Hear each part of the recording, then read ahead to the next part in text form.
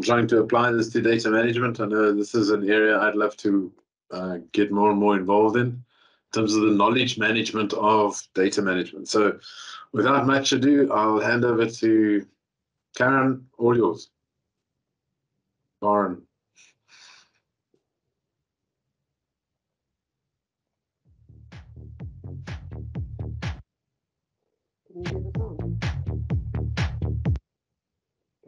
Welcome. Introducing Karin Olivia, passionate about data and everything related to it. She's a data management and strategy consultant at Dimension Data. This is the future rave sound. I'm getting lost in an underground. This is the future rave sound. I'm getting lost in an underground. The ability to create new content by utilizing current text, audio files, and images. The ability to create new content by utilizing current text, audio files, and images. This is the future rave sound.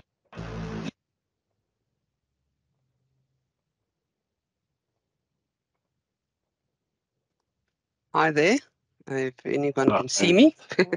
So just Yes, for we everything that I just showed was all generated through AI, with the exception of David Guetta himself. The Eminem sound was not generated by Eminem. It was done by David.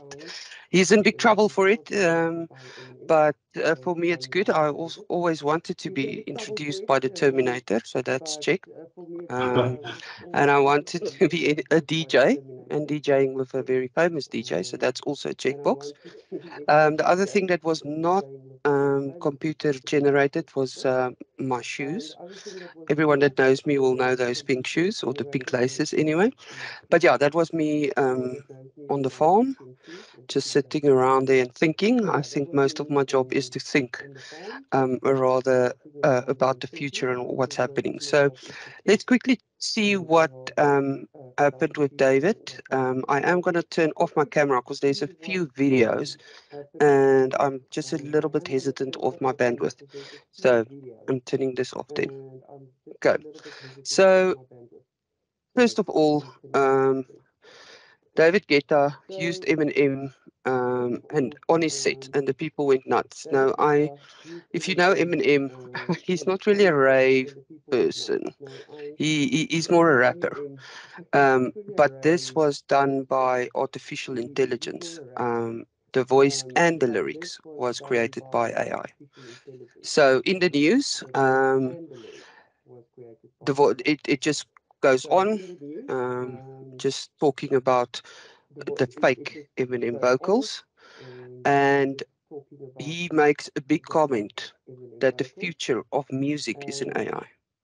Now that's for a musician to make that comment is it's quite a strong comment to make.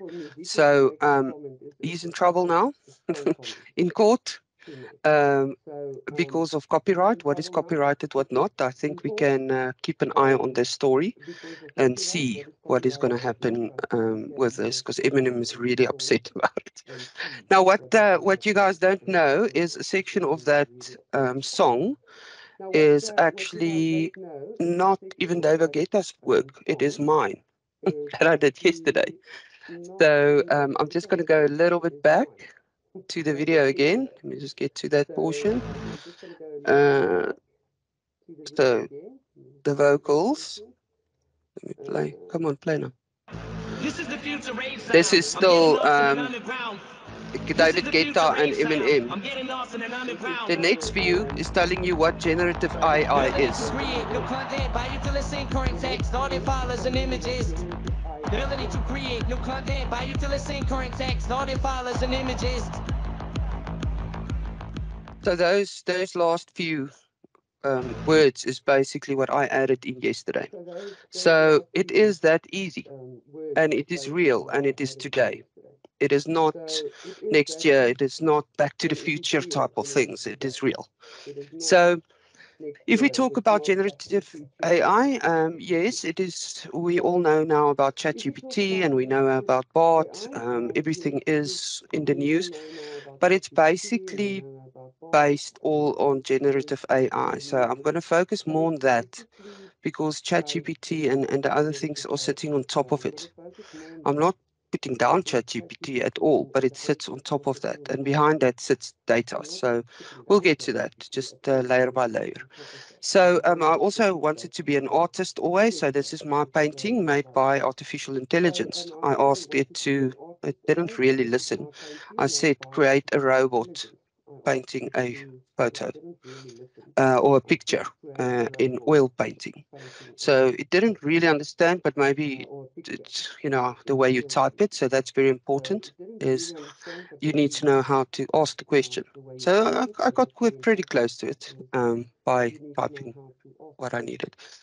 So let's go and ask ChatGPT ourselves, what is the AI? So I asked it a question, what is generative AI? Sorry, it's a bit small. The answer, and you can see it didn't think too long. This is ChatGPT or GPT 3.5 still. It gives you a long story, and for people that is a bit lazy, might be a bit much to read. Or if you're not used to AI, there's still a lot of information in there: neural networks, deep learning, data sets, output. So I asked it to explain it in simple terms as you would with a 4-year-old, 5-year-old. I couldn't decide, so I decided on 5-year-old. And this is what I liked. Now, I've asked the question a few times and it gave me a few answers, the same concept, but it gave me a few answers, and I like this one the most. So it's like a smart robot that can make new pictures, songs, and stories by looking at a lot of old ones. So if we, basically the official definition is that it can generate new content by looking at text, audio files, and image. So ChatGPT did pretty well with its explanation to say make new pictures, songs, and stories by looking at a lot of old ones. So it goes on to like explain to a 5-year-old. It's when you draw a picture and you use your imagination to make something new. So this is now very, very basic, if I can say that, but this is the crux of it, and this is for the layman, I think, what caught up with everything. We'll go further into exactly how that happens. Please interrupt me if there's anything. I can't really see whose hand's up and who's not. So yeah, so let's go on. Now, Karin, I'll monitor the chat for you, Karin. I'll just Thank make you. you aware. Thank you very much. So if we have a look at the news now, in the news, a lot has happened, and this is just articles from the last 2 days around generative AI, and Adobe has caught on. So that is amplifying your creativity. ChatGPT talks, or this is business news talks about losing your job. Basically, I'm summarizing. If it's today or tomorrow. Okay, but then on the flip side, it says that it can ease workload on teachers.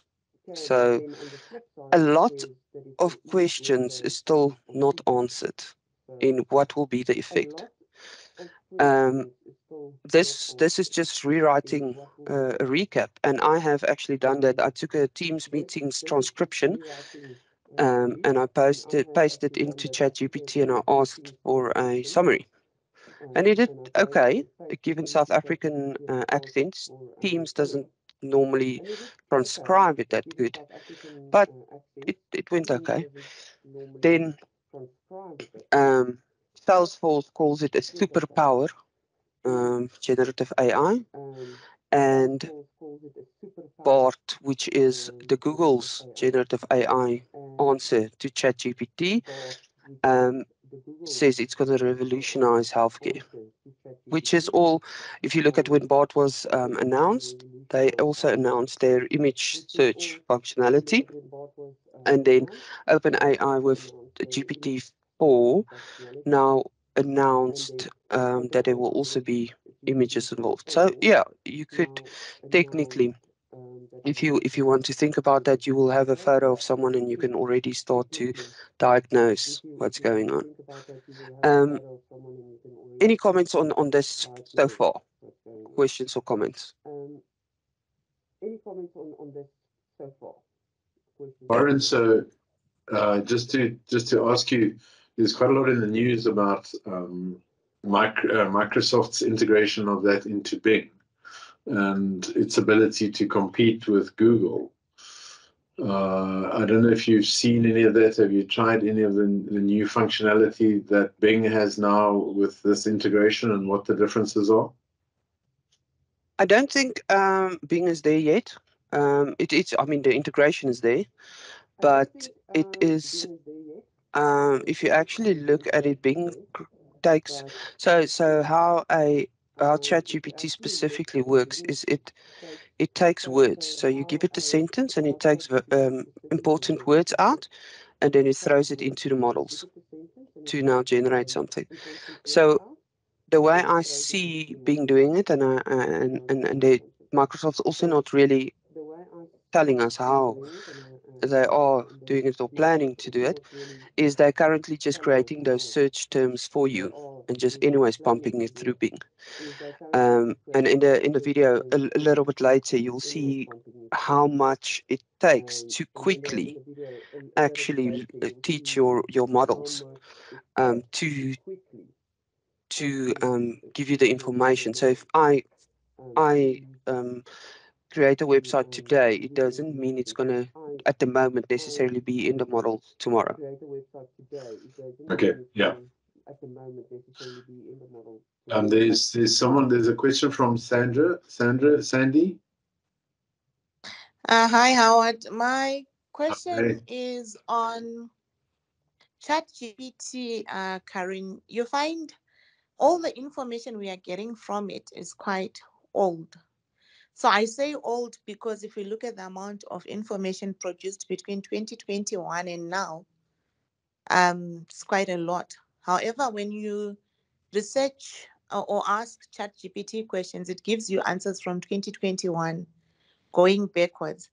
Would you know if OpenAI's got and Microsoft's got plans to catch up with that and when they intend to do that? Because it becomes futile if you're doing research and you want the latest information and all you keep getting is in 1921, in 2021, in 2019, and nothing from the past year or 2 years. Yeah, so OpenAI is not for profit anymore. It's not a non-profit anymore. So it used to be. And basically what they are now doing with Microsoft is you're going to pay. So I think with ChatGPT 4 or with GPT-4 is they've already added some additional information. When you look at the Microsoft Azure portions of integration into your own data, so your organizational data, there's also cost involved, and to train it. So what they've done, it's very, very clever, is they've put out GPT 3.5 for public, and I'm just going to move on to the next slide so you can see some dates. 3.5 for the public in 2022. Now, if you actually have a look at the screen, you will see there's a thumbs up button on the right-hand side. And that assisted OpenAI to help the models to learn. So that's assisted learning. So you, as a consumer, then went, this is a nice answer. And that basically taught the model further. So to answer your question, Sandy, it is yes, there is definitely plans. The question just now is how will they do that? Because they never divulge, because they 150 terabytes or something like that data that they pushed in, and text data. So you know that's a lot of data. And how they're going to now scan the internet. That's what Microsoft and OpenAI is looking at, and they're not divulging at the moment what they're specifically doing. There were another person that also had hand up. Yes, there's another question from Matt. He said, how is OpenAI going to coexist with data privacy? Yeah, we'll get to that a bit later. Okay. It's a very, And very then- important one. Right. And then I think Paul Kruger is asking if I think there may be some feedback coming through your speakers. Oh, okay. I'm on a headset. Is everyone hearing that? I'm just picking up. There's an actual not echo. It's a delay coming through your own speakers, but maybe it's just me. I'm No, also it hearing is. it. It is. Okay. Let All me right. see. Whilst you're looking for that, let's ask Shay, you got a question? Hi, thank you for this presentation. This is excellent information. My question is related to ethics. So are you going to address ethics as a part of your presentation, or may I ask a question now? Yeah, I think let's hold that to the last. Okay. Can you guys hear better now? Yes, that's better. Okay. I don't know. There's a It's still relaying. Yeah, you're right. You're right. It's back again. I don't know, actually, no. Okay, let me continue to the next portion. I'm just going to do this, and then I'm going to have a proper look.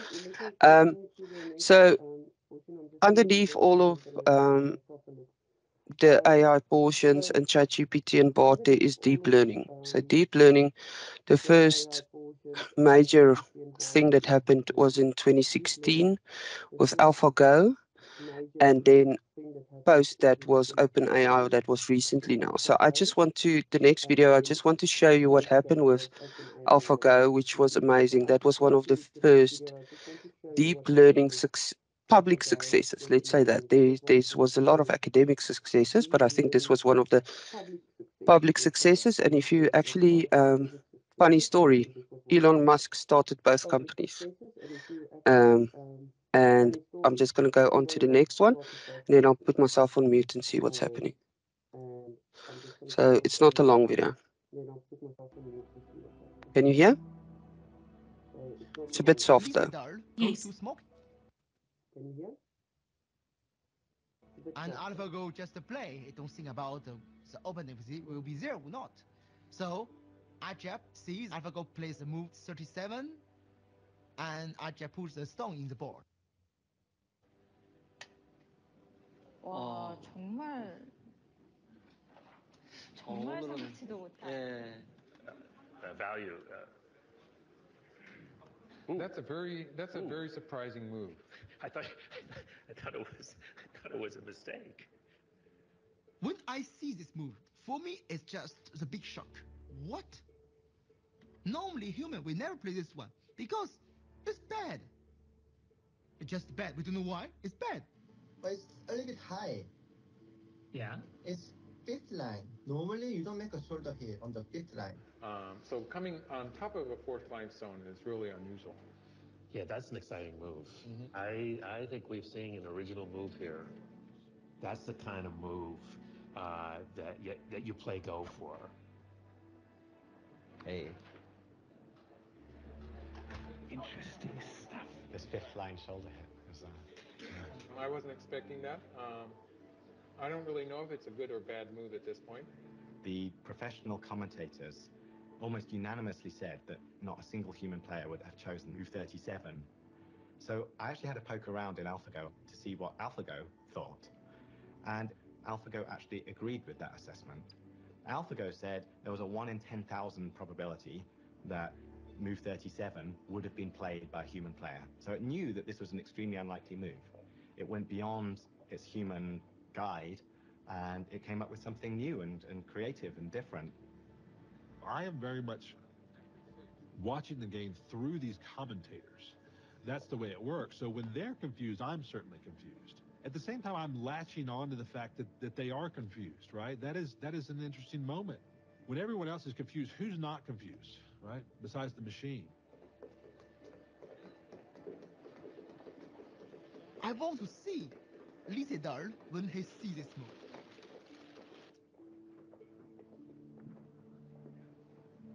He's back. Leah's back.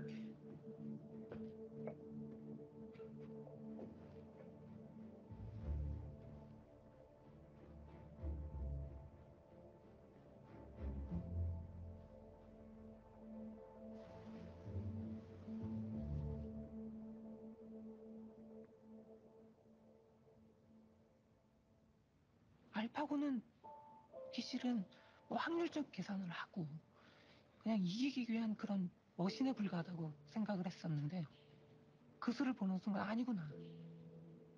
충분히 알파고도 창의적이다. 정말 아름답고 바둑의 그런 아름다움을 잘 표현한 수고 굉장히 창의적인 수였다.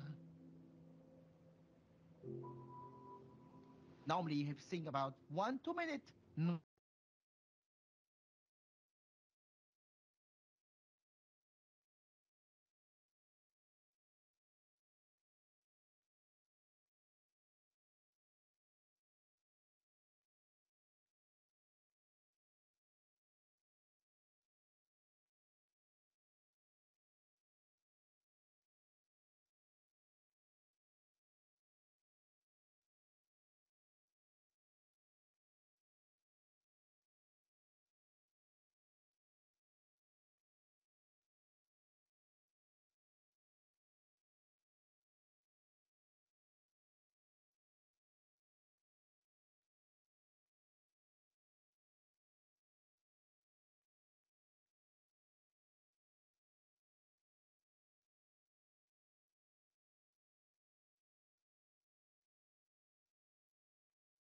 Okay, can you guys hear me again?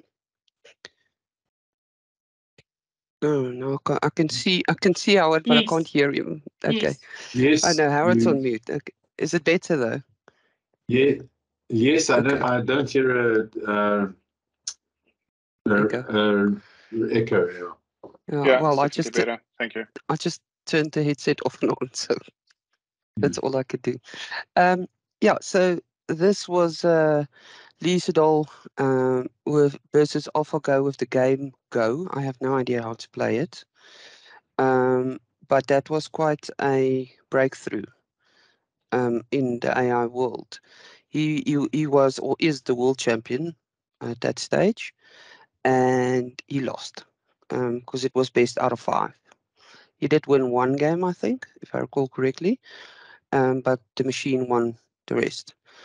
Now, if you ever think about it, and some of the things that in a smaller scale that we have been doing, and that makes me proud to be South African as well, is I don't know how many people know that we are supporting all the data science and analytics for the Tour de France from Bryanston. And or when you look at it, top 10 in the race, those statistics and everything come from here. So it's we've got the talent and everything. And when I was on the bus at the Tour de France, we were still in testing at that stage with these algorithms, and it was 2 A4 papers, man against a machine. So we would have whatever the AI engine popped out, and we would have some cycle experts give their opinions, and we were basically there with just the data from previous races. So learning basically from the past, which is actually a very human thing. So this was then AlphaGo, Move 37. So this is all based on deep learning. Now, like I said, I'm an artist, so this is also done by me with also OpenAI portion, or that creates images. Now, I think this is a question I asked was a person studying against the clock. Now, what this does, algorithm does, is it actually predicts the next pixel, which is exactly the same what ChatGPT is also doing. It takes a sentence and it predicts the next word that's going to be there. That's simplistically what it does. So same with this image. Now you can see this guy's ear is not too well done and the hands is a bit odd, but I think it's pretty amazing because it just literally took a bank of pictures and it created a brand new one. And if I ask the same question, it will give different answers. It will not pop up with this. Now there's there's also with the ethics thing. There's also now interesting things about copyright. Can AI images now be copyrighted or not? So a lot of talks around these things are also happening. Eminem's voice in music, images that's generated. Because maybe my photo's got this one's hair, your photos from the clock. How do you generate that?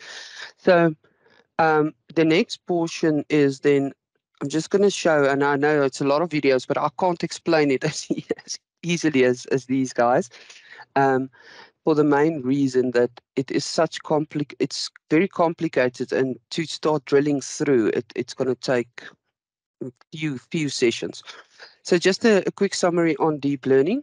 Do everyone or anyone know what is deep learning, or what do you think it is?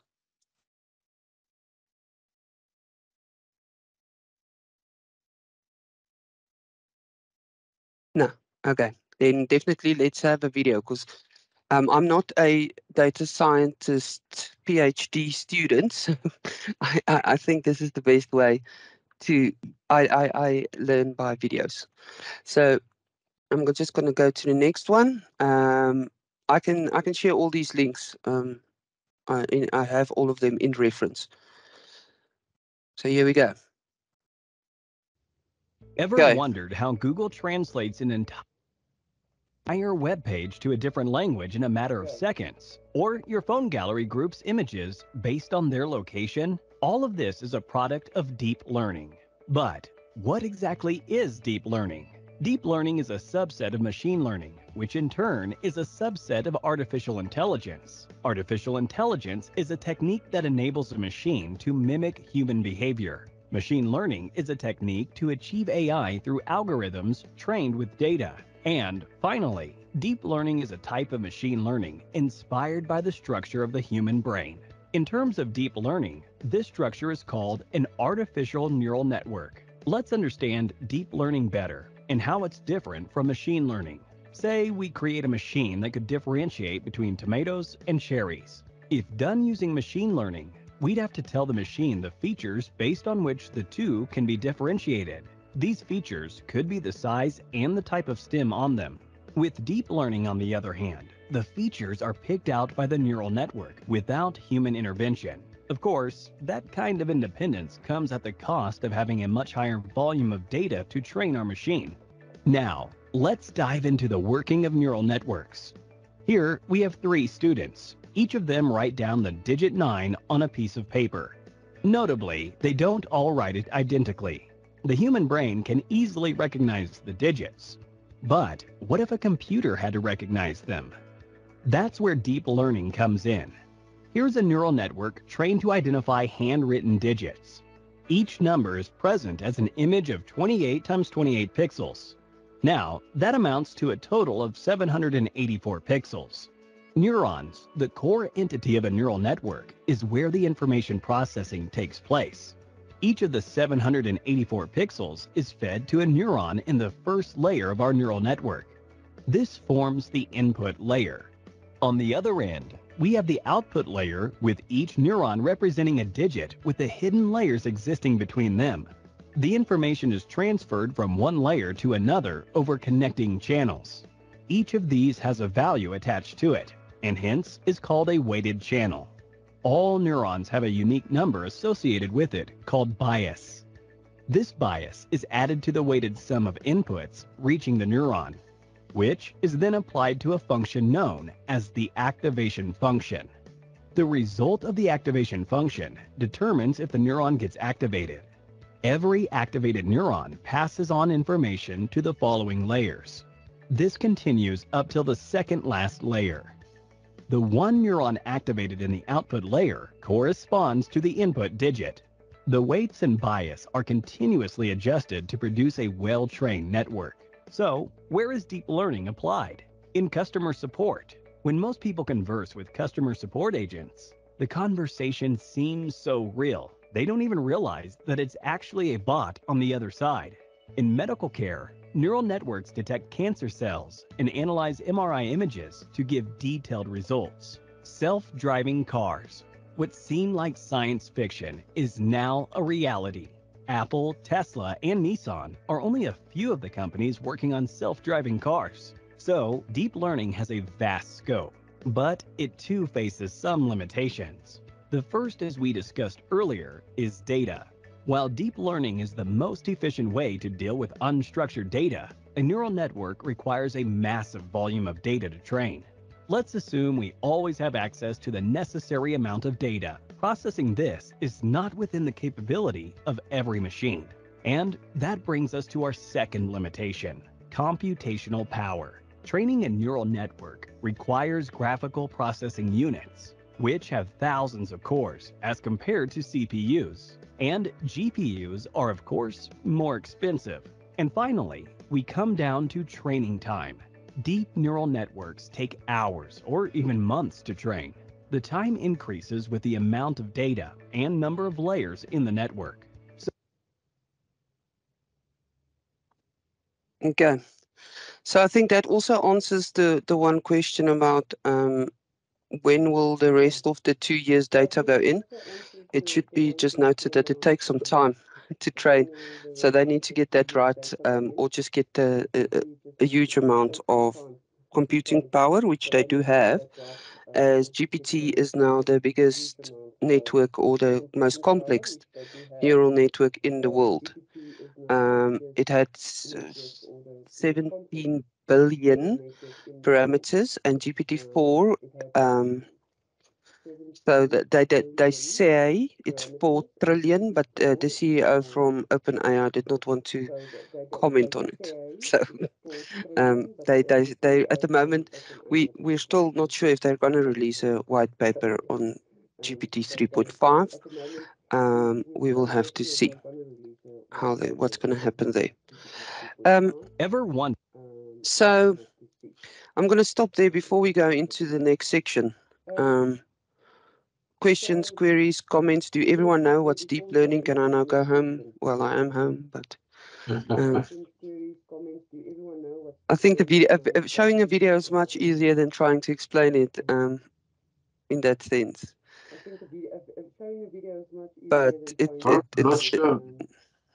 Karin, I wondered, I mean, I didn't pick up all of that, the different layers and the outcomes and inputs and outcomes.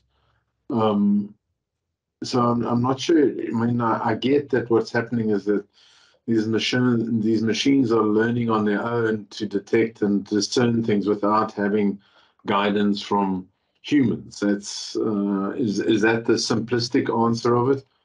But I really didn't understand that automated network in terms of what those different layers are doing and what are the insights or things that are being generated by that. So that it will continue. Sorry, Martin, about the guidance. Actually, they need this data. So depending on the data you feed them, you can like even it's not they learn, but they learn from some like from that does feed into them. So like you suppose once of risk, you can drive the direction of the learning if you put the selected that the data you want to use for this learning. So it learns by itself, but based on the data you give it. You give it, yeah. That's. I think it's okay. an important thing. Yeah. How it works internally, I don't know, but. So I think So internally, I mean that's the people write PhDs on that. So I'm not. It's not really necessary to understand that to the granular level, but I think it's if you can compare it almost to a toddler. So if a toddler will try something, let's say touch the stove and burn, and then not do it next time. Well, we hope, but for instance, with GPT, I think it was 3.5, I might be wrong, it might be 3. The first data that went in was assisted learning. So they employed a bunch of graduates, and the graduate would ask, what color is the sky? And it will come out with purple. And then it will say, no, it's not purple. And as it kept asking what color is the sky, it kept learning because the answer is no for purple. So let's try pink, let's try orange, based on the data that's going in. So this is very simplistic thing. So that's what the assisted learning is, and that is where that numbering systems come in. So the numbers is basically your, at the end you get your, the number, the algorithm predicts the number, and that number is the probability that that is that item. That makes sense. But it comes from assisted learning. Most of the time, it's like I said now with the Tour de France, the first time we did it, it was almost like a assisted learning in a sense where we first checked the man against the machine to make sure that this is in fact the algorithms are working and it learns from there. It's a very complicated thing, but yes, data goes in, it's given a number. When you ask a question, what's the probability of it being that? And it spits out something. If that something is wrong, you tell it, no, it's not correct. And that is where the thumbs up, thumbs down come in ChatGPT, where we, as the population, can now go, no, it's not right. And then the algorithm learns from that again. That's the summary version of it. Does it make sense? Yeah, perfect. Okay. Howard, anything else? Yes, thanks. No, that's great. Thanks. Okay.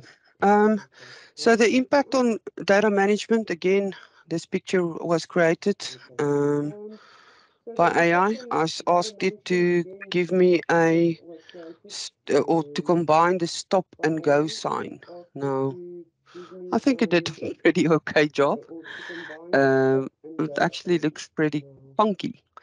And this is what it came up with. It's please stop and go. Yeah. So that's what it came up with. It is literally just type it in and there you go. They are getting cleverer. Previously, they didn't have like credits. Now you've got a specific amount of images you can get in a month, and then you have to start paying. So that's that. So if we have a look at the impact on data management now, if I refer back to the news articles at the way back at the beginning, a lot of, well, if you had to look a little bit previous, further back, there's a lot of worries about job security. I'm not worried about anyone's job security. You are going to have to change, but your job security will be fine if you are able to change. If we have a look at history, so first it was only the people that were rich could read, basically. Then the printing press came out, and it was chaos because now, oh my soul, everyone can read, and now everyone's educated. So what's going to happen now? The reach is now not that relevant anymore because the rest of the population is educated. Moving along, we got the internet. I don't know. I wasn't born yet. Now I'm joking. But you got the internet, and then there was again chaos about that because now everyone else, you can now dial in, dial up. If you've got a landline, you can get internet, and so it goes. This is one of those eras or those points in time where we are just again at one of those adapt portions where we now need to adapt. And we'll get to the ethical side and so forth at the end with questions and stuff, because that's also webinar on its own. But yeah, let's quickly have a look on the impact on data management. I've only highlighted 3 because every single slice in the Dharma wheel is impacted. But I think I would like people to also just think a little bit when going through the wheels. So here we go. The first one is the data volumes. So if we have a look at the data volumes, there's a lot more data that is going to be pushed out, and that needs to be quickly pushed out. So, and the amount of training data that's going to be coming in. So your storage and operations needs to be very good. It needs to be fine-tuned. The guys that do that, the data lakes, the just relational databases that go into that, all need to be fine-tuned. So I don't see any impact really on that perspective. Just focusing the quality of data, that is very, very, very important. And I think, like Martin said, it is if you push into or if you tell a child, you give the child 5 pictures of a rectangle and you keep telling the child it's a circle, it will think it's a circle. And the same for the machine. So your quality of data is going to be really top of mind, even more so than, because otherwise there's no use in these networks because it can't learn from garbage data. I know it's saying is garbage in, garbage out, but now it's going to learn. And if we look at the ethical perspectives now and those type of things, it's going to affect, it's going to start affecting people's lives because there's no one that's going to be able to tell it it's right or wrong. The decision will be made. So that brings me to the third one, which I just want to quickly touch on, which is the governance and the sensitive data. So the machine cannot say what's right and wrong. Okay. So let's say, for instance, you have a call center that sells personal loans, and you ask the algorithm to tell me who to phone, and it automatically phones. It's not giving you a list. Who to phone and what interest rate to give to maximize. And it starts to phone people under minimum income or very low income 5 days before payday. Is it ethical? Don't know.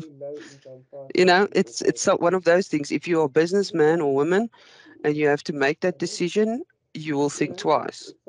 But the machine don't know. It's just going to say, you ask me, how do I make the most money? And this is how. So from a sensitive data perspective, the governance will be need to be very strict and most, if you have a look like the OpenAI portion that's sitting now in Azure, you will look at the combined products around it to keep sensitive data from going in to the OpenAI service.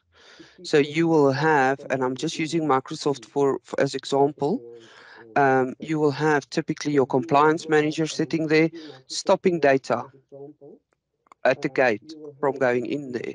Because once it is in the model, it is part of the learning. And like I say, the machine doesn't know right from wrong. And I'm going to pause here quickly for comments. Karin, there's a question from Nasi saying, Karin, are you saying it will impact the marketing industry in terms of their data architecture in the same way? Definitely the marketing architecture, the marketing industry. So that nice, I don't know who read the write-up on LinkedIn. I thought I was a marketer there. I wrote what I wanted it to say and I popped it into ChatGPT and it wrote it in very nice language for me. Much better than what I could ever have done. And if we look at GPT-4, Again, there's lots of others. I'm just using GPT-4 now because everyone knows about it. If you look at GPT-4, it actually can now include images. And GPT 3.5 in ChatGPT, you could already say, give me a presentation for data management focusing on governance. And it would give you slide 1 and points, slide 2 and points, slide 3 and points. But it couldn't make it pretty. But GPT-4, which is now out, but it's a paid version, can now do that, which is basically is affecting. That's why I say it definitely will affect marketing. And with Adobe also jumping on the bandwagon for generative AI, we really need to have a look there. I hope that answers the question. Okay, Nasid or Nisha, did that answer your question?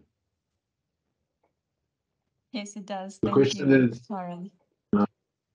okay, you went on to say the question then is, do we see compliance also being automated in the future to manage this bottleneck, or is that relating to another No, a comment? different point. Yeah, different point where Karin mentioned compliance being a gate. Okay. The governance side of things. Yeah. Yeah, so yeah, this one is also a very difficult one for me because your compliance is currently managed, and I'm talking Microsoft again, through Compliance Manager. So with regards to that, it's already got a bunch of compliance packages, if I can say that, like POPI, GDPR, and others. I mean, America's got one per state almost. And then Howard can tell you a bit about the East. So what I can say, and doesn't mean to be this year, maybe in 3 years' time, 5, I don't know, you will have a law coming out, and a ChatGPT or similar will read the law and create the package, and you just apply it. And you could possibly apply it by region. So it checks the data is South African data POPI. It's GDPR is a European citizen, you know. So that 100%, that's my, if I can predict, I'm not an AI machine, but if I can predict, that's definitely on its way. Okay, and then we've got a question from Sandy. Thank you. Karin, thanks. This is very informative, hey, and eye-opening. What concerns me the most is the governance aspect, because let's take an organization as big as Microsoft, and employees go and get their, especially junior employees, right? Millennials. Yeah. They get their copy from ChatGPT about whatever it is we need done in the organization. And ChatGPT does not know what's copyrighted or what's not copyrighted, right or wrong. And as an organization, we consume that information, we produce it, we put it on LinkedIn, we are putting it on our website or wherever it is. Who's going to be the governance police there, right? Because normally we have governance in the organization, and I don't think companies are ready yet to deal with that kind of governance, first and foremost. And then the second thing is, once it's out there, who controls that? Right? To say, Microsoft on your website, you've got this, it's similar to what's on my website, or it was my copy. Now you are reproducing my stuff and putting it on your website. And I think that's one of the most concerning things for me, to say, who's going to own what if there's no control or governance around what ChatGPT produces for people? Yeah, so that is so one thing is, there's two components to this. You've got your internal data, so your company data. I work for Dimension Data, so you have your company data. So now that is ring fenced within Azure because I'm using OpenAI service. It rings fenced within Azure, so Azure is looking at the security for that. Now, if you do, and OpenAI services will not stand alone. I've seen some architecture that how to or possible implementations of it. It will not stand alone. It will be used as an addition. Okay, so for instance, and I understand what you're getting to. So a question that can be asked. Let's say you are reporting to me, and today you were down at work. So, and let's assume we're all going to the office. I drive home from the office and I'm worried about you. And I tell some app that's going to do voice to text, Siri, let's say Siri. I say, Siri, I'm worried about Sandy. Please give me some history around her leave, sick leave, and what could possibly cause it. Okay? Siri comes back, goes into your organizational data, goes and check your HR, goes and checks all over the show, and comes back with Sandy has been off sick every Friday for the last 4 weeks. And you go, she's having a nice party. But it could be so many other things. So first of all, ChatGPT is now predicting stuff that could not possibly be fine because you're now assuming it's a party. It could be anything other. Someone might have to go for a hospital treatment every Friday. Who knows? So that's the one thing. But what you are saying now, that information is somewhere on a cell phone or a laptop, right? So how are you going to stop that from going further out? And that is where your end device protection will come in. So like the Intunes, so you can't put a USB stick in your laptop, you can't email this, you can't email that. So that's where that side comes in to protect your organizational data. Now, the data that is out there on the internet, it's not governed anyway, except if it's a educational academic article. It's not governed. So from my perspective, you would not have the problem for that. If you want to copy something from a Microsoft website and put it on yours or vice versa, it's fine because it's not IP. It is there free for all. And that's what the current ChatGPT is using. It is just taking stuff from the internet, which is accessible for me, you, anyone, and putting it there in a different way, in a different conversational way. Does that answer your question? I hope so. Okay, then we got another question from Caroline Mouton. Caroline? Great. Hi. Hey, Karin. How's it? How's it? I just want to say on that, I've got 2 points. I just want to talk about a little bit about the governance conversation that just happened, and then I want to talk about the data quality thing in my head.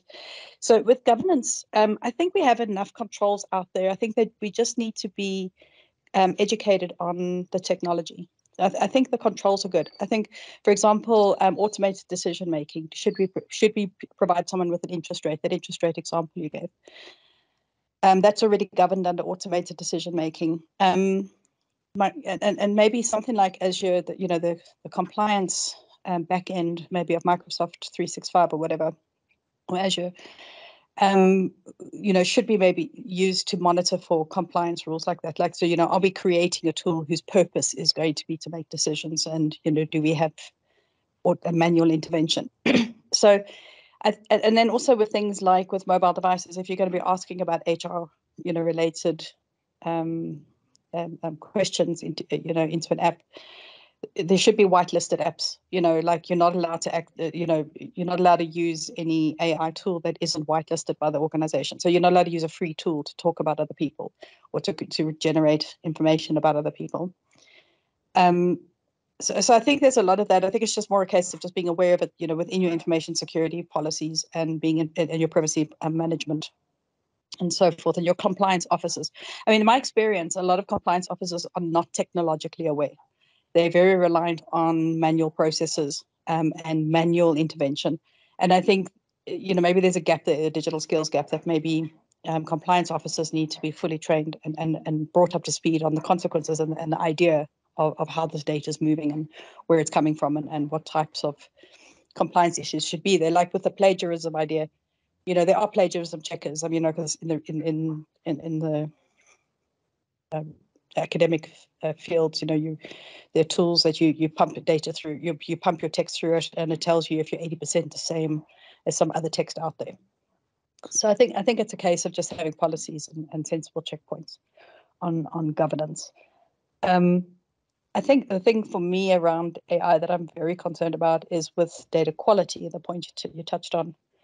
I think data quality has to be extended to include psychological bias. You know, so we talk about data quality, but does it include at the moment, and this is a good question maybe for you or Howard, like does it at the moment, data quality, include checks for by our own biases? Where even if we have assisted learning, for example, do we have ways of making sure that we have an array of different people, different types of people, having some sort of inclusivity in that assisted learning? And are we making sure that our data sets are sourced in such a way that we balance the bias that's inherent in everything we humans generate? So that's a question for you, I think. Thanks. That's the compliance part, 100%. You're spot on. There's so many things that just needs to be, you know, put in place to work around this and in this. With regards to psychological bias, you've got, I don't know. I honestly, I can't say with a project this big, and you know, like, and there has been so many things on the internet that ChatGPT didn't want to answer that question or that question about a politician and so forth. I actually ignored those items because of the bias that is possibly there. I don't know. I don't know, Howard, if you know anything about that. I would assume it should, and it should work like testing, where you get everyone from the organization to test in general, and all roles. So I would say, like you say, have people to train the models. They're from all backgrounds, roles, levels, etc. Also, but no, don't have an answer for that. Yeah, so Caroline, what is happening is more and more we are having to investigate our learning data, or the data that teaches the machine, for inherent biases on how do we select the data for learning, how do we choose the data sets, and how do we do the learning. Now, what I believe is happening now is that previously ChatGPT, and that they were all looking at existing data that's on the internet, but now we are enabling or allowing us to give it some of our own data and learn on our data. So there's certainly a governance process in terms of understanding or validating the data for biases. And then it's the upfront work, it's the ongoing check in terms of the error rate that data quality looks at. And then it has to work with a feedback loop that allows people to complain and expect a right for justification or right to explanation, where a feedback loop comes in to say, well, you have to explain the decision you made and how you got there.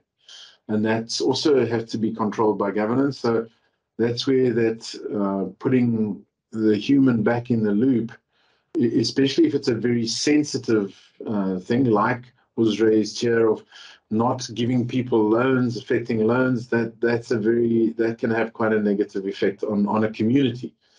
and you would have to enforce some level of, can we explain why this person should get it and what the impact is from the community, and then be able to feed that back into the learning. So you have to deal with this in multiple aspects. One is validating your input data from a bias point of view, and there are different ways on doing that bias analysis and segmenting the data. And then you have the error rate in terms of the predictions, and then you have the community or the feedback loop that you should allow anybody who's involved in engaging with that machine to provide feedback, and then you'd be monitoring it in that way. So you got to put in several loops and protections here.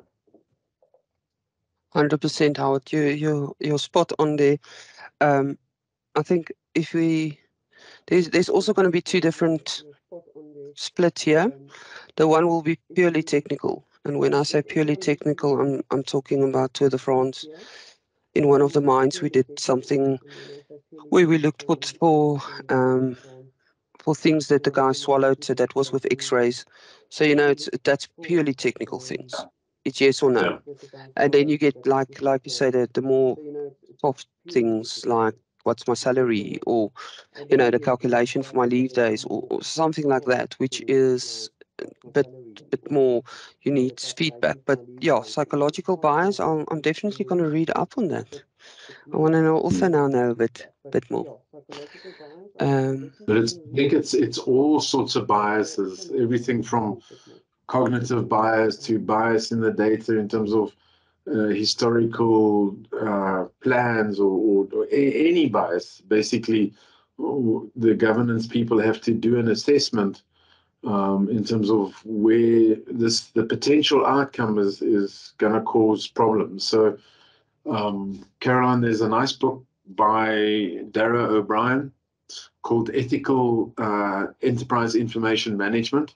And he goes through a process of trying to uplift the ethical to a corporate ethics away from individuals, and then also ensuring that the feedback loop into the system is appropriate. Now, that in itself has challenges, because feedback in terms of a digital persona can get quite hectic pretty quickly. So there's all sorts of things that people are trying to do to ensure that the machine receives appropriate feedback and can grow and benefit from it. But this could also be done with people in the organization or external people, in terms of understanding how to evaluate certain decisions made and what the error rate is on those decisions. Yeah, no, that sounds good. Caroline, you've got your hand up. Yeah, I just my worry is that the technology is going to move faster than most companies' compliance awareness. So you're going to end up, with the same situation we had with spreadsheets, where suddenly everyone had a spreadsheet and suddenly everybody was crunching data, and creating many apps in their Excel spreadsheets with absolutely no appreciation for data management or data quality. And I'm just, now we have artificial intelligence becoming more and more available, and how much is that? We're slow learners when it comes to this kind of thinking. We're more like, oh, we've got a tool, we can use it, let's go. And it kind of creates an empowered workforce. And it's compliance always sort of lags behind a cat.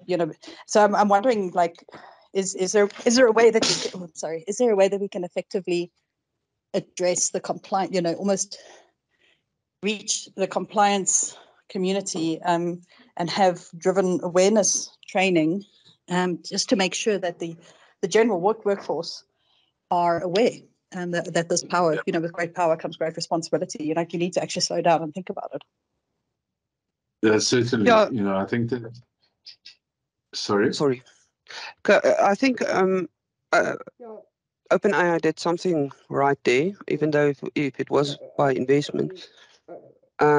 OpenAI GPT for your data, your organizational data, will only work if it's in Azure. finish. It will not, anything out of Azure won't work. So you have to either load it on or integrate into it, but it needs to be either in a SQL, in one of their blob storage lakes, what have you. So there, from that perspective, I think governance could be almost enforced easier. But that given it is the IT, or actually governance come more from business, but you have to have buy-in there, but it can be better enforced. But that's one of the items. Google's coming up with theirs. AWS is probably not far behind. They've been very quiet. But yeah, sorry, Howard, you wanted to say something?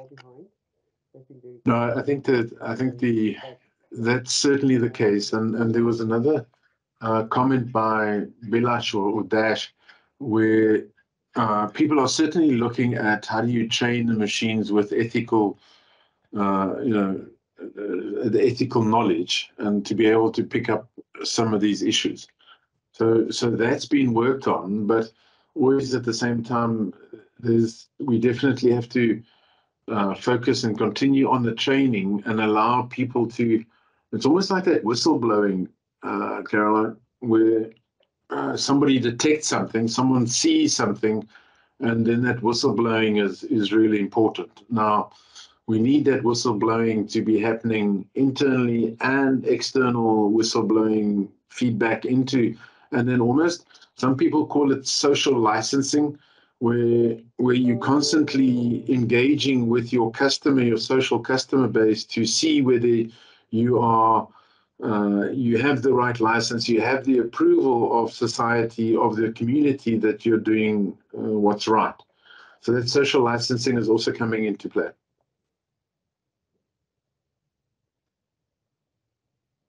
Spot on. Is that everyone? Should I finish off? I've got 10 more slides. No, Okay. I've got I always finish off with a tongue in cheek. Now, what I did Thank you. is I asked ChatGPT to write me a poem about it. But since I'm now best friends with the Terminator, I asked him to read it. So here we go. Where's it? Generative AI, one of our time, a model trained on data, a creative paradigm. But in the realm of data management, it brings a change, and data architecture must adapt to its range. To generate outputs that are meaningful and true. Generative AI requires data that is of high value. Data quality is paramount. Data management must ensure the data collected and stored is accurate and pure. Generative AI requires data in great amounts. Data management must ensure it is processed and maintained. Data integration must be seamless and smooth. For generative AI to access the data in its groove, data modeling must be optimized for generative AI's needs, and data storage must be designed to accommodate its speed. Data processing requires resources in plenty. Data architecture must ensure it's utilized efficiently. Generates data that could contain sensitive information that must be managed with a governance rein. Data architecture must ensure that privacy is maintained. Governance policies are in place. Risks are constrained. Generative AI is a wonder of our time, but data architecture must adapt to its paradigm to ensure that the models generate outputs that are true. Data management and architecture must be optimized to know. So yeah, I just need to phone him because he can't pronounce generative AI. I tried to write it different way, A.I. Yeah, no, he couldn't. So I'll phone him tonight and just ask him to change that. Yeah, so that's my story. I don't know if there's any other comments, questions, queries. You can reach out to me on LinkedIn. And Howard's got my details. Everyone in the team's got my details. Yeah, that's me. Thank you very much. Thank you very much. I think there was a last question by Gaucher. Gaucher, I think you asked a question in the beginning. Has your question been answered? Maybe not, but I think maybe we've run out of time. But anyway, it's about the ethics, and for me the baseline where I understand is you can have no governance if you don't have ethics agreed with the business, because ethics is based, well, let's say societal ethics, because that's a very important, or social ethics. So you get ethics I mean, for a blue biased, and you get ethics for a red biased. So I think when this AI is, I mean, I've played a lot with it. You need to, it needs to, well, basically it needs to have ethics, and I don't think, well, kind of published ethics, which like, for example, Facebook or YouTube has. I'm not sure if they have ethics published, and I'm not sure why Microsoft is killing their ethics. So, I mean, if we all don't have ethics that we all agree upon, then it might be an issue. So I think for me, the ChatGPT will, there's a potential for ethics to come in there. That's maybe I've not picked up, but I think that's a very important point for going forward for everybody's safe use in the ChatGPT world. Yeah. Yeah, so just a note Go for it, Karin. on the Open AI service within within the Azure environment, and I have to admit I haven't read the entire thing. There is a clause. If it is detected that this is going to be used for harm, the service will immediately shut down. So yeah, but sorry, can I just, so harm for who? Harm yeah, for that's what I who? wanted to continue now. What's Sorry. the I'm definition very of harm? passionate, sorry. No stress. The definition of harm is now another thing. I did my first master's I did in multicultural project teams, and just to research what defines culture, what defines ethics, I mean that's also a rabbit hole to go through. And then if you have a look at the big thing around this in education, that's another webinar on its own. What's ethical there? Can you just copy it into your report? Can you know what? So there's a lot of ethical discussions, and ethics in AI in its own is under a huge amount of pressure from a research perspective, because I agree with that 100%. What is it? Because my ethics and your ethics might not be the same. That's precisely, that's where the bias comes in. I mean, depends on what level the bias is, will depend on how far we can get the information out of ChatGPT. Because I think for now, if you look at biasness, it's very good for kids if they know what to search for. But if they put in the wrong words, I mean, then that thing should have been biased towards the guy that's putting in the information, kind of thing. Just something to think about.